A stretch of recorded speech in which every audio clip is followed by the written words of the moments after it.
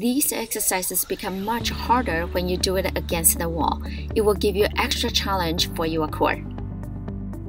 On your hands and knees, have your shoulder against the wall.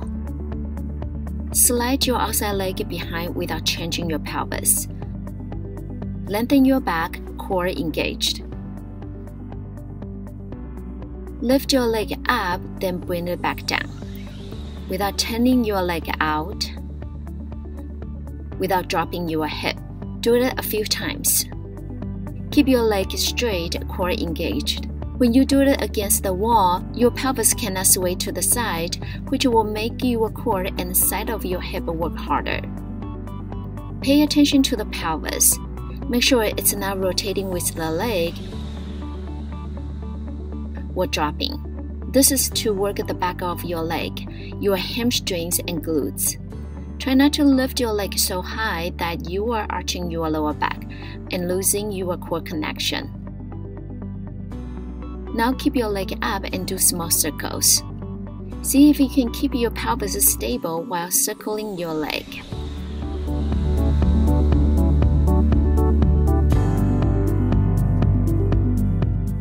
Then reverse your circles.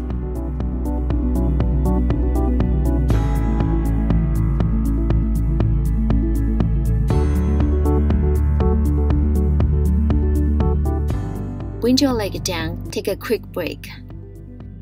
Now keep your knee bent and lift your knee out to the side and up, then bring it back down. Do it a few times. Keep your lower back and pelvis pretty steady. This will work the lateral side, meaning outside of your hip, on both sides. If this is too much for your wrists, you can come down onto your forearms. Keep your lower back and pelvis steady and move your leg up and down. Listen to your body. Once you feel muscles fatigue, you can switch sides. On your hands and knees, your shoulder lean against the wall. Hands right underneath your shoulders, knees right underneath your hips. Slide your outside leg out.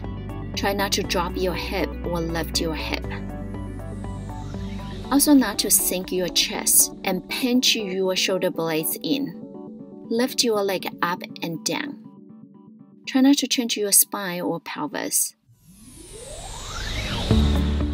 Keep your core engaged, meaning you should feel some work in your abdominal wall and your shoulder girdle.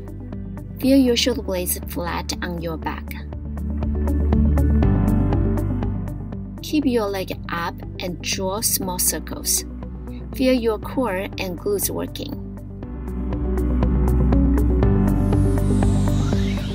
Reverse the circles. Keep your torso and pelvis steady.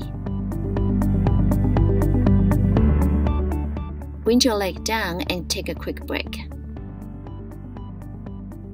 Now keep your knee bent and lift your knee out to the side until you feel the side of your hip engaged. Leaning against the wall definitely makes this exercise harder, so make sure you don't lose your form. Work hard in your core and your shoulder girdle.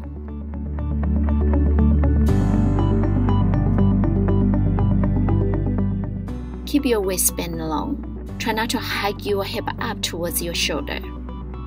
You can come down onto your forearms if this is too much for your wrists.